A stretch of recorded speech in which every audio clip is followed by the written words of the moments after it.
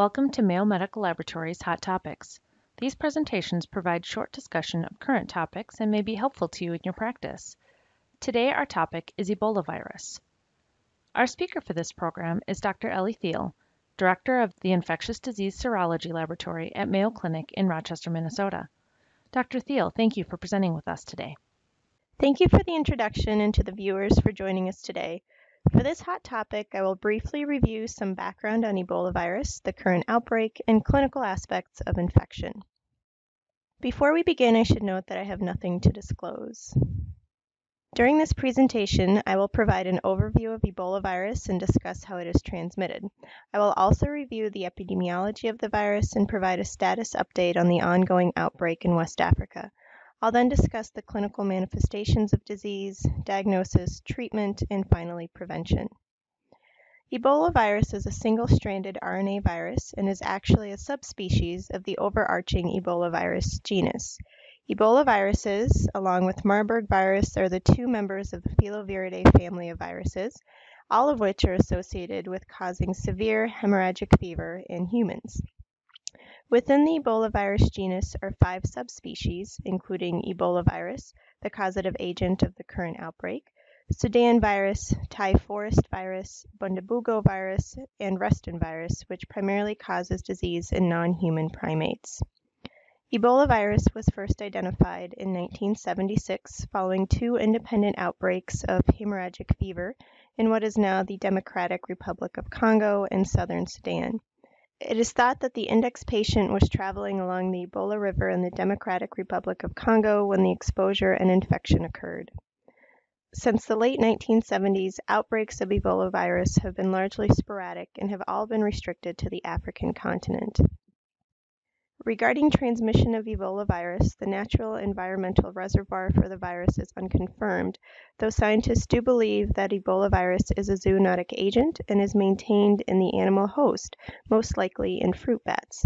The means by which Ebola virus is transmitted from the animal host to humans, however, remains unclear.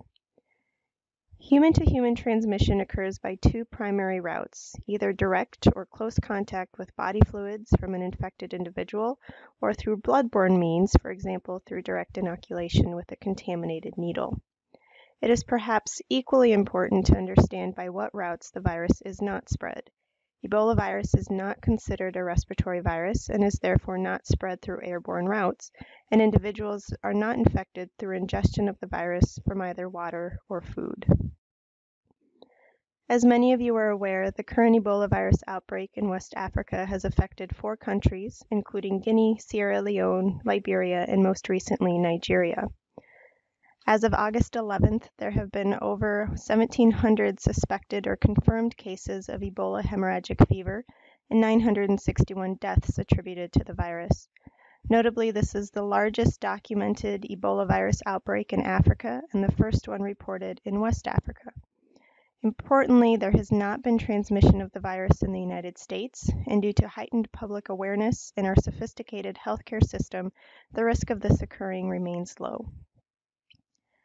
Following infection, the incubation period for Ebola virus can range from 2 to 21 days, though the average is from 8 to 10 days prior to onset of symptoms.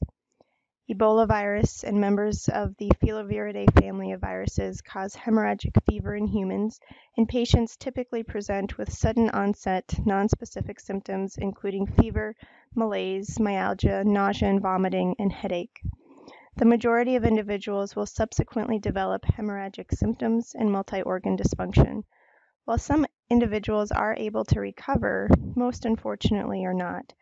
The reasons behind this are not entirely understood, though it is assumed that patients who recover are able to develop a strong immune response to the virus earlier on, as compared to those who succumb to infection. In general, depending on the species and strain, the fatality rate of Ebola viruses can range from 40 to 90%. The fatality rate for the current outbreak has ranged from 50 to 60% of infected individuals. With regards to the diagnosis of an Ebola virus infection, it is critical that providers contact their local state health laboratories and/or the CDC for guidance on specimen collection, handling, and transport. We ask that clients do not submit clinical specimens from patients who are being evaluated for Ebola virus infection to Mayo Medical Laboratories for any testing. Mayo Medical Laboratories does not offer any assays for detection of Ebola virus, and in an effort to minimize any potential exposure to laboratory personnel, we ask that clients please refer to the CDC website indicated below for the most up-to-date information regarding specimen collection and testing. Unfortunately, there is no directed antiviral treatment against Ebola virus infection. It is important, however, to exclude other potential causes of severe disease which are endemic to West Africa, including malaria.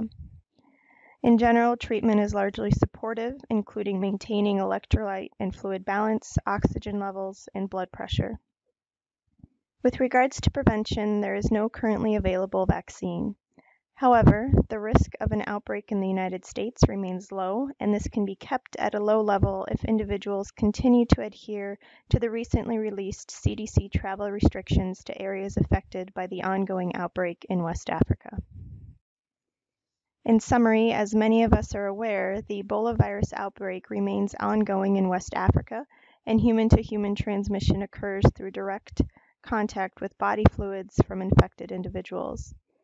Symptoms of infection are largely nonspecific early on, and many patients often develop severe hemorrhagic disease, which has a high fatality rate. Regarding diagnosis of Ebola virus infection, it is important to contact your state health laboratories and the CDC for the most up-to-date recommendations, and to refrain from sending samples from suspected cases of Ebola virus to Mayo Medical Laboratories. Finally, care of patients with Ebola virus is largely supportive, though new treatments are being evaluated during the current outbreak with promising results.